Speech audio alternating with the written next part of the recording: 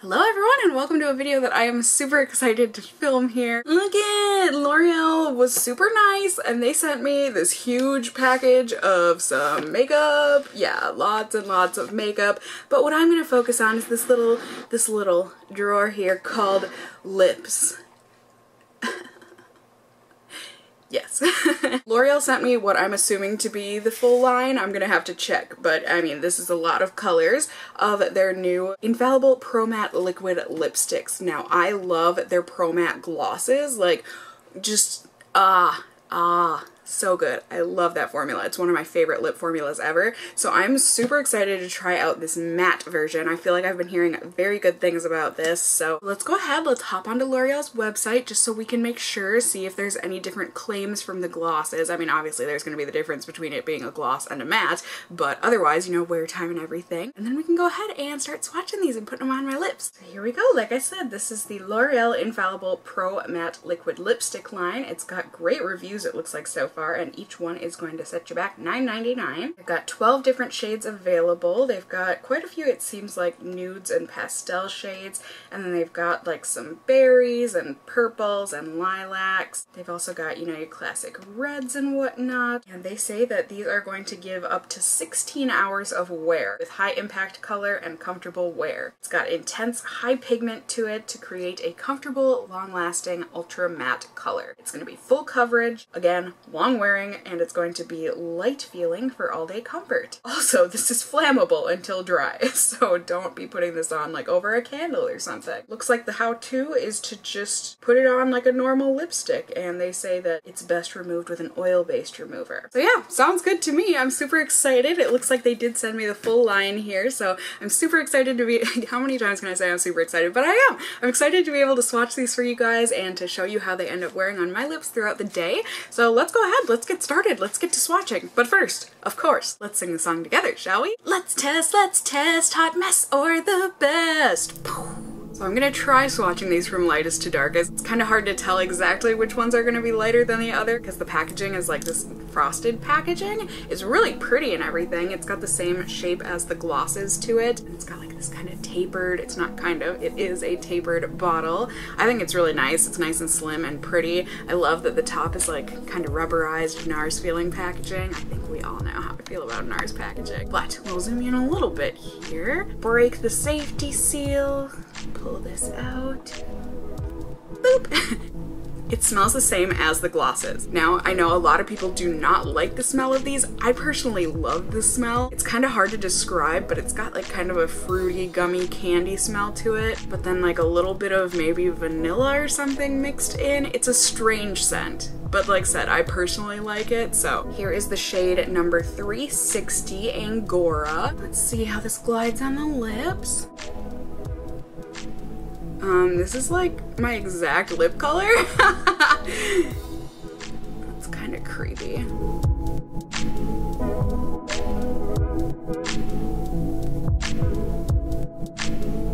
Went on very smooth, nice and creamy, and while this is very similar to my lip color, it's actually got a lot more gray to it, like a lot more of a gray lilac pull. It does seem to be drying down. I wasn't quite sure if this was going to be one of those ones that just looks very matte but stays a liquid, or if it was going to dry down, but it does have that stickiness once you push your lips together. We'll have to see throughout the day if that ends up like going away or whatever, but here we go. Here's what this one looks like on me. Next up, we have got the shade number 354 Nudist. Very appropriate, I would say. This is definitely a nude shade, and it is a peachy nude, kind of like a burnt peach, I would say. It's got that mix of a peach and a toffee to it.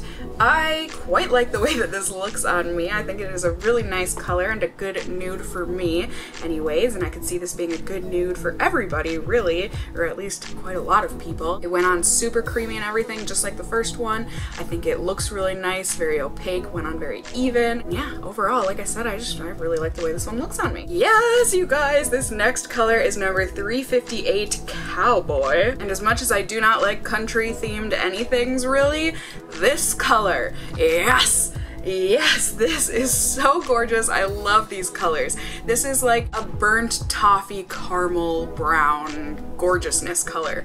These are such pretty colors, and this one is absolutely gorgeous. I mean, just like the first ones, it went on super smooth, super creamy, super pigmented. I love this color. I might have to wear this one today. I mean, we'll see. We're only on the third color here, but hoo-hoo, top contender for sure. Oh, you guys, this next one is beautiful too. This is number 352, Shakedown. It is a gorgeous, like, dusty rosy brown. I mean, it's definitely a brown, but it's got that undertone of a dusty rose to it, if that makes sense, but also maybe a little bit of chocolate in there. Maybe that's where the brown is coming from, but oh, you guys, just a gorgeous color. And this is another one that I could see working on so many different people, from light to dark. Just this is a rich shade. This is rich and delicious. It's one of those kind of yummy shades. I like it. Next up here, we have got the shade number 372, Petal Potion. This is a carnation rose. That is not an actual flower. At least I don't think so. This is a carnation pink, and then it's got that dusty rose color to it again. It's also got a hint of a mauve undertone. It is very pretty. I personally don't wear these colors very much. I don't know, they're just not my favorite on me. I don't think they look bad on me. I don't know, I don't gravitate towards these colors, but it is very pretty. It looks very nice and soft on the lips, but it still gives a hint of color, a pop of color, more than a hint. But either way, here you go, a really nice pinky mauve. This next color, you guys, 362 Plum Bum. If this doesn't scream fall, I don't know what does. Oh my goodness. This is a beautiful, beautiful plum color. It really is. It's kind of like MAC's Plumful, just amped up into a full pigment form. It is a gorgeous, dusty plum berry color. It really is kind of plain and simple in that sense, but just, I love these colors. I think they are absolutely gorgeous. They're just rich and deep, and I love them. I love this kind of a shade. I think it is super, super pretty. Now, next up, we have got the shade 374, Kitten Paw. I feel like you guys are always telling me that there isn't a lipstick that looks bad on me. Well, have I finally proven you wrong?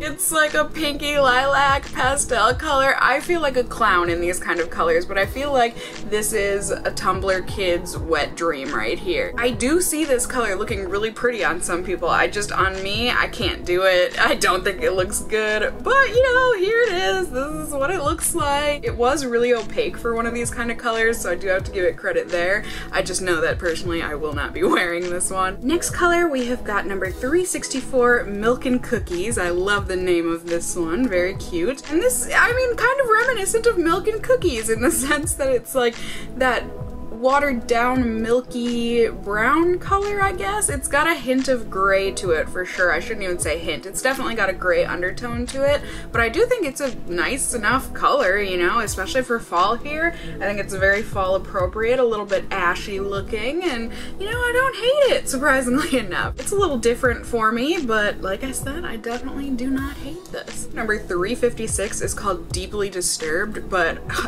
I feel anything but deeply disturbed in this. I feel like some of those other colors maybe were deeply disturbed, but this is just deeply hot. Oh my gosh. This color is gorgeous. It looks super like vibrant neon in the tube, but when you put it on your lips, it has got this rich oomph to it. It's like velvet. It is so gorgeous. It did take a bit more work to get onto the lips. This did have a sheerer formula, I would say. It also smells a bit more like chemically, which this color is looking really splotchy on camera. It really doesn't look that splotchy in real life, but holy cannoli, this color is fantastic. I have feelings when it comes to this color. It is really, really nice. Next up is the shade number 368, Matador. Very fitting, you know, with the whole bull and holding the red cape or whatever for it, because this is like that color. It is a gorgeous, gorgeous blue-toned red color. Oh, you got, I mean, this is delightful. Like really classic old Hollywood kind of a romantic, delightful red. I mean, just beautiful, beautiful formula again, nice and creamy and opaque and everything. This one, oh, this is a winner for sure, at least if the formula ends up working throughout the rest of the day here. Also, sorry that the swatches are starting to get a little sloppy. I'm kind of in a rush, and also my lips are raw. Owie. This next color, number 366, Stirred, is a brick house. It's mighty, mighty. really, I mean, this is a classic brown brick red. It is gorgeous, perfect for this time of year. I mean, it really is just very rich but dimensional and very pretty on the lips. The formula is great. I mean, super opaque and creamy like I've been saying about most of these. It really is a nice formula going on and everything. And the color, again, to reiterate, is absolutely gorgeous. The Commodores would be very proud. And last but not least, we have got the color 370 Roseblood. Ooh. But you know, I get that. It's like a really deeply red rose, like on the petals where it gets to be that really deep, dark, rich color. It's an intense blackened form of that. So instead of like a blackened plum, this is like a blackened red berry. It's very pretty. It's kind of like deeply disturbed, more disturbed sister, I would say, in the sense that it is quite a bit more black and rich and everything, but it was a little bit streaky going on, more pigmented than deeply disturbed, but it had that slightly thinner formula, but still very creamy and everything. So here's this color. It is intense, but I would say I think this is a pretty one. So there we go, you guys. There's the swatches of all of the colors. I decided to go with Cowboy today because I don't know, this color is speaking to me. I am, like usual in my lip product reviews, testing out a foundation today, so if you want to see all of the shenanigans and whatnot that I am up to, definitely go ahead and check out that video whenever it is posted. And otherwise, I will just be checking in with you all before and after meals and whatnot, or just whenever I feel like I need to check in with you all throughout the day. So I will see you all very soon here on YouTube land. Bye!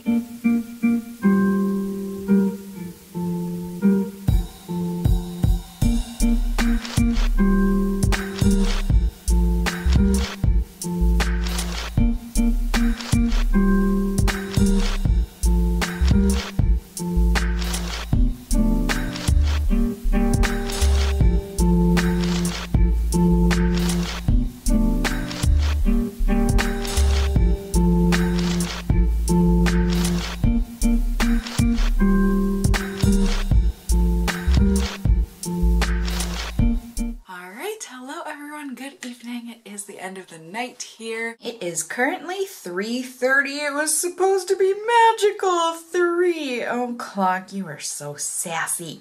It's 3:34 in the morning. I'm so thrilled with this lipstick. Like, I don't understand the technology behind this. I mean, you guys saw, right? You watched the review, right? Through a sub sandwich? Are you kidding me? And it like didn't come off. I'm so confused. What? Huh? Through a sub sandwich though?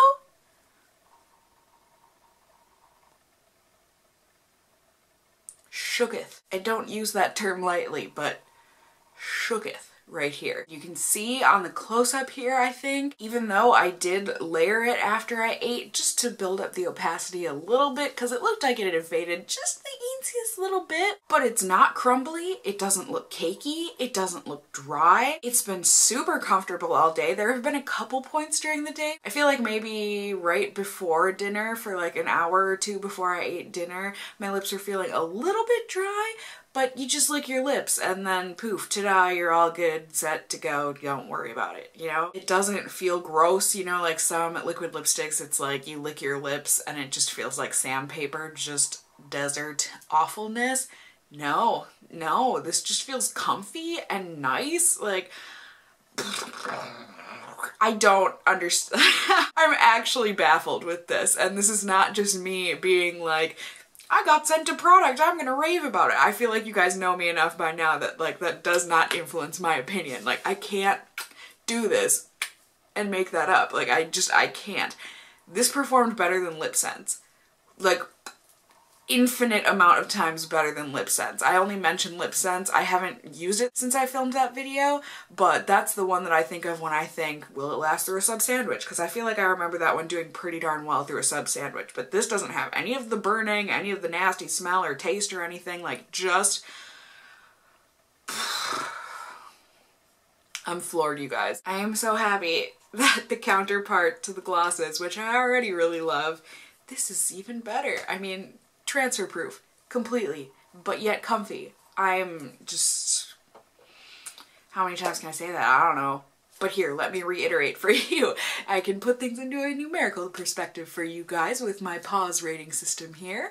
P stands for performance, A is for application, W is for worth the price, and S is for shade range. For performance, oh yeah, like 5 out of 5. There is no question there. Like when you can eat a whole sub sandwich and not have like any fading or anything, I don't know how I could do anything other than a 5 out of 5. Plus it was comfy. Plus it was just, everything delightful. Loved it. Reapplication was good and easy and perfect, and I'm in love. Oh, I will mention though, I feel like it's gotten better towards the end of the night here for whatever reason, but this is one of those products like when you push your lips together, it does have the slightest little stick to it, and so if you go a while, like maybe 15 minutes, half hour, maybe even shorter, I don't know, but like if your lips have just been sitting together like normal, there is a little bit of a stick and tug when you go to open your mouth. I know that bothers some people. It honestly kind of bothers me too, but like not enough. Like this one was kind of a lesser offender in that category compared to other lipsticks that do the same thing. Does that make sense? But I figured I would mention that just so you guys know that that does happen. Application, really nice. You know, there were the couple of colors that had a bit streakier or thinner of a sheerer formula, but aside from those two, the other 10 in the line of 12 products did really well. Super creamy, super pigmented. I love the applicator on these. Like I just feel like the shape of it and everything. With the actual like divot, I guess, in the, it's not a doe foot technically, but you know what I mean? It holds a good amount of product, so it coats your lips completely. You have plenty of time before it dries down to, you know, fix mistakes and everything and still have it be creamy and nice and delightful. So application, I've got to give it a 5 out of 5. For worth the price, yeah, like 5 out of 5, of course. Just under 10 bucks. I mean, with tax, I suppose it'll be a little over 10 bucks, but for a beautiful transfer resistant lipstick like this, like, yeah, I don't know that there's anything cheaper that you can get that's gonna be better than this. So yeah, worth the price, 100%, absolutely. And for shade range, I feel like this is the only part where it's gonna bring it down a little bit. I do think the shade range was good. I think there could be a couple things added in there. Like I feel like the pinks were lacking. There was a good selection of, you know, purple and red and nudes, but I feel like some pinks, you know, or like a magenta or that sort of a thing. But at the same time, I do feel like it was a good shade range. So I'm gonna go ahead and give it a 4.5. Overall, that gets a 19.5 out of 20 or a 4.875 out of 5 paws. And that is purely based on the shade range. If you take that out, if you find a color or two that you like, it gets 100% across the board, 5 out of 5 paws. So good. I am so happy with this. I'm super excited to wear most of these colors. I mean, as you saw, there were a couple shades that I was not so keen on me, but overall I am so pumped with this. Like I'm so impressed. That's fantastic. So as always, I hope you guys enjoyed this video, found it helpful. If you did, please do go ahead and give me a thumbs up down below. I would really appreciate it. And if you're new here, hey, hi, hello, how are you? You can go ahead and subscribe if you want to see more content from me in the future. You can become a member of my casserole family here on my channel. I would love to have you here. And as always, I just hope you guys are all doing well. And until next time, just stay well until then. Bye!